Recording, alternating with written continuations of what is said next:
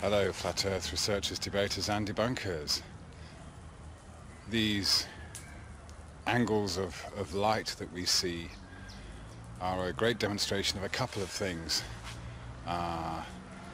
We can only see light when it's reflected or we are looking directly at it. We wouldn't normally see the angle which the light is coming down if there was no smoke there, but the light is reflecting off the smoke, and so we can see that difference between the lit up smoke and the shaded areas.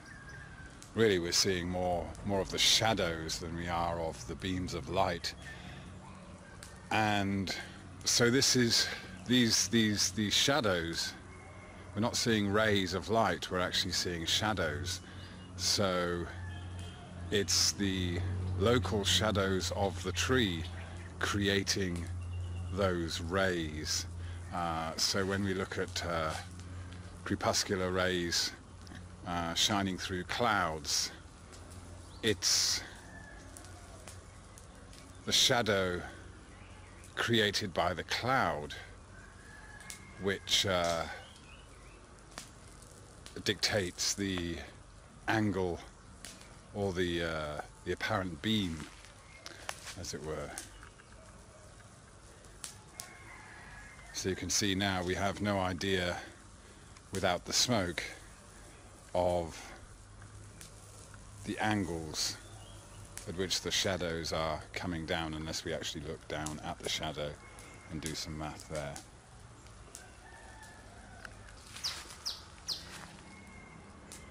So these rays over here, created by the shadows of this particular tree, are not the same.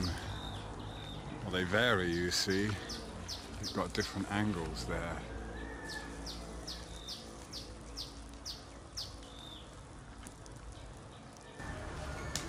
So as we walk around this tree, we see a kind of carousel or maypole effect created by the shadows spreading out from the top of the tree, making it appear as if the sun is right there, right above that particular tree. And we look at the angles of the shadows created by the other trees, and they seem to be going in a different direction. So I think we have a gross misunderstanding of what sunlight is and how it behaves. We never actually see beams or rays of light. All we ever see is light when we are looking directly at the source, or sunlight reflecting off of things into our eyes. And in this case we see the light reflecting off the smoke particles. So when we observe these localized illusions of sunlight, it becomes clear that we are experiencing something much more esoteric than a fiery ball of gas in the sky.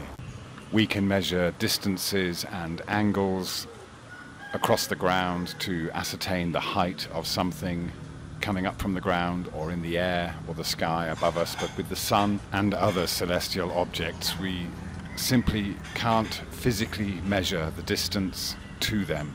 What we seem to experience is a concentration of light, a focal point of sunlight that is totally dependent upon the individual observer and their perspective at their particular location. Food for thought, I hope. Thank you very much.